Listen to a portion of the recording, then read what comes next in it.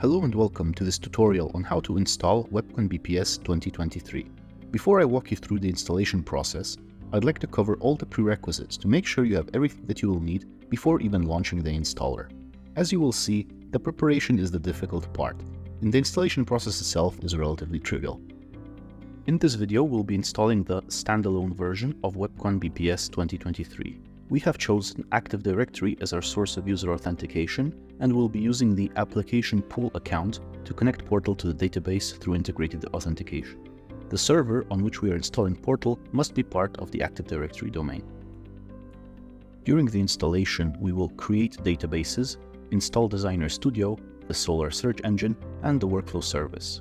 The search engine and the service form the backend of our system. The administrator will use the Designer Studio tool to configure applications for end users. One more key element of all modern WEBCON BPS installations is the Portal site hosted on IIS. This will serve as the end user interface that regular users will use to interact with applications through their chosen browser. It's worth noting that an end user does not have to install anything to access WEBCON BPS. There are optional plugins that they can install, but those are not relevant right now. Let's talk about the software requirements. WEBCON BPS needs to be installed on a machine with Windows Server 2016 or higher. It must have the activated role Web Server, IIS, and Active Windows authentication. We will also need a separate machine with MS SQL Server 2014 or higher, with full text search feature. As mentioned in the intro, for this demonstration we'll be using Active Directory. You can check out articles on our community site for information on how to use other authentication providers. As for hardware, it will depend on your usage of the system. The installation manual and community site have examples of minimum and recommended setups.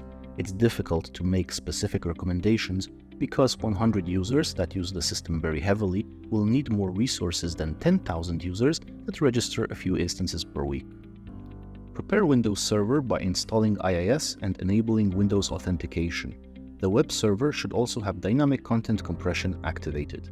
After installing IIS, you can install the .NET Core hosting bundle version 6.0.x. Please double-check the installation guide to make sure that you are installing a compatible version. At this point, you should also install the Portal certificate, where the subject name or alternative domain name matches your desired Portal URL. This will be the address of the site that your users will use. The certificate is necessary for the HTTPS binding to make sense later in the installation.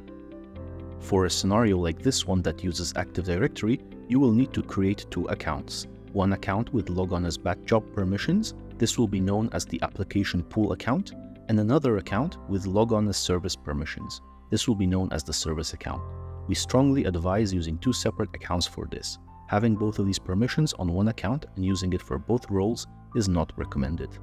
As for the MS SQL server, the absolute minimum role that you will need as the person installing is DB Creator and Security Admin. These are for you, the person installing WEBCON BPS. No other SQL roles are necessary before starting the installation process because everything will be creating during the installation. You will also need local admin permissions for the machine on which you are installing WEBCON BPS. The installer will check for this. And with that, we're ready to go. Let's go through every step of the installation.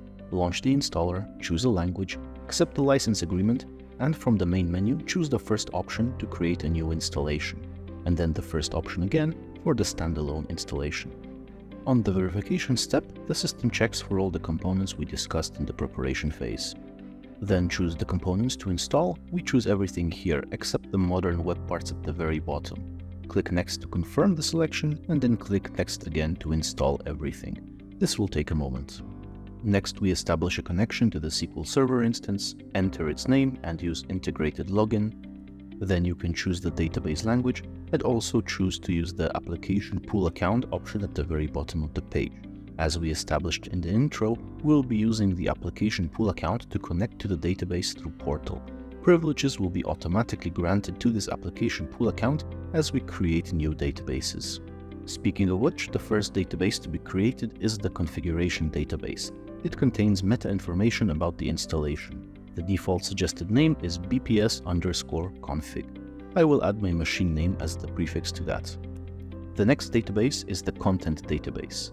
This is the so-called main database that stores the bulk of the user and application data. The installer will suggest a naming scheme based on the name of your config database. We also need to set the database acronym here. Think of the acronym as a business identifier of the database. We usually set 3 to 6 characters here. The acronym is especially important in scenarios with multiple content databases. This is by far the longest installation step, as this is the biggest database that we'll be creating, so feel free to go and grab a drink while this is taking place. A pop-up will then ask you if you want to create additional content databases. I click no. The attachment and archive databases are optional. I will create an attachment database but skip the archive database for now. When creating an attachment database, we need to associate it with an existing content database. Next up is the IIS website creation. Let's break this down. First, provide the application pool account and password. This is the logon as bad job account that we used earlier as well. In the website section, the site name will be the name of the node in IIS Manager. And lastly, for the binding section to make sense, you will need the certificate that we talked about during the Windows preparation. The default HTTPS port is 443. The most important thing here is the host name. This address must be resolvable by DNS. It will be the address of your portal that has to match the subject name or alternative domain name in the certificate. The next page is a confirmation of your portal address. Enter the full address, which should be the binding and host name from the previous page. In this step, we define the password for the admin account. This account will be used for the first time logging into Designer Studio and can be deactivated after we synchronize users and assign new admins. We will go over this properly in the post-installation part of the guide. Next, we will configure the workflow service.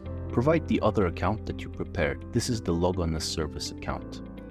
At the bottom of the page, you will see the roles that can be assigned to a service. The ones that are selected by default are those necessary for the system to work correctly.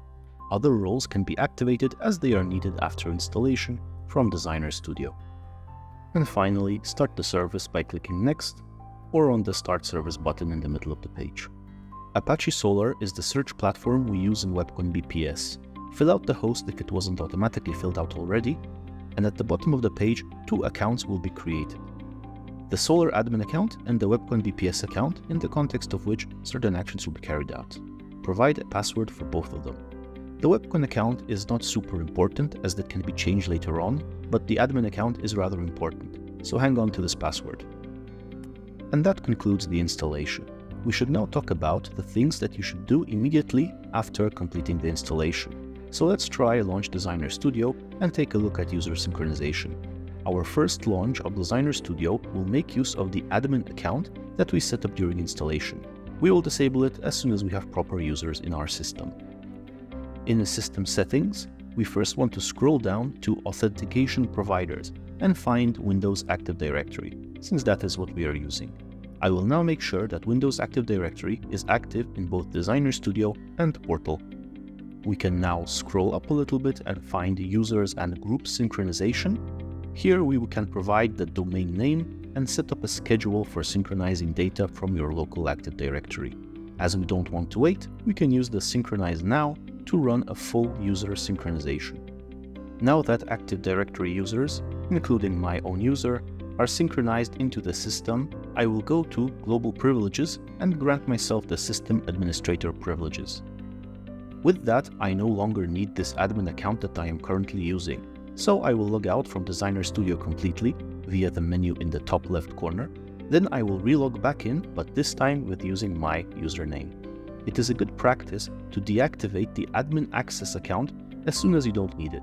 So, back in System Settings, I will return to Authentication Providers and find Admin Access.